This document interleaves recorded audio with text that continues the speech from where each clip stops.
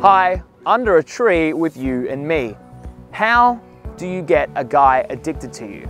How do you get a guy thinking non-stop about you at a point where he almost is consumed by the thought of you?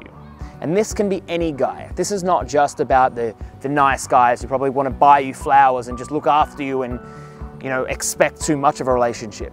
This is also about the guys that kind of are the emotionally unavailable guys, the guys that you're more interested that are probably not as interested in you. And I know you've been in that position before, and it can be extremely frustrating. So how do you get those guys addicted to you? Now, this whole addiction thing is about a single word, and I'm gonna give you this word, and I'm also gonna explain a bit more about it. But at the end of this video, I'm gonna give you a single text message which you can send now, which will demonstrate this to you. And when you've seen this, because I've sent this message, I sent this out to my email list. And when I sent this out to my email list, I got so many responses of people that were like, holy shit, this guy that I sent this to, he doesn't avoid me anymore. Now all of a sudden he's left me all these voicemails and all this stuff. And what do I do now? And then I say to these people, it's probably wise to organize a date.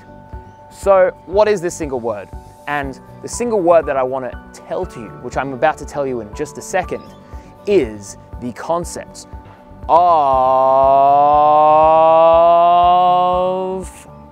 curiosity.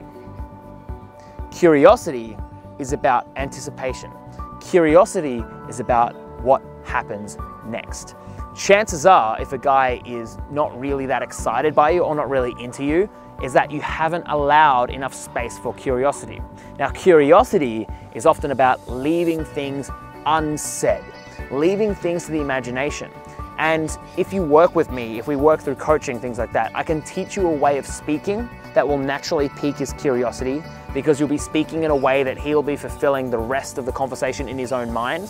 But more importantly, people fall in love with the images in our head. We don't fall in love with the person in front of us. So if you can learn to create an image in his head about who you are and what you potentially could be, that's what he's going to fall in love with. And curiosity is about leaving things unsaid, because if there are more than one potential endings to the story, then he's going to get so excited and so almost like at a core level addicted to finding out what happens next. Like, have you ever watched a show where at the end of the show there's a cliffhanger? This is going to be that. You are going to be the cliffhanger. So one way you can do this now if you go on a date is just to potentially just focus on leave things unsaid. One way of also doing that is just to demonstrate that there's more parts of you that you have. You're just not a single dimension character, and the more dimensions that he learns about you, the more he's going to actually fall in love with you. But at a base level, it is about curiosity, and it starts with just letting him imagine some of the situation. And now I want to give you a text message which is really going to solve this, and I really hope that you get a lot out of it. So let me get my phone. This message is so good that when you send it, he's going to be thinking about you, thinking, holy shit, what is she planning? What is she thinking?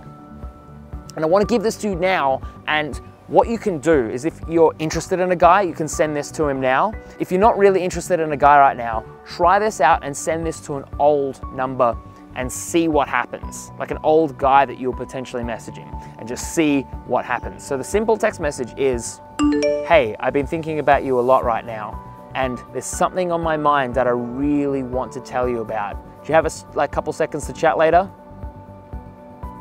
And what this is going to do is this is going to leave so much to his imagination.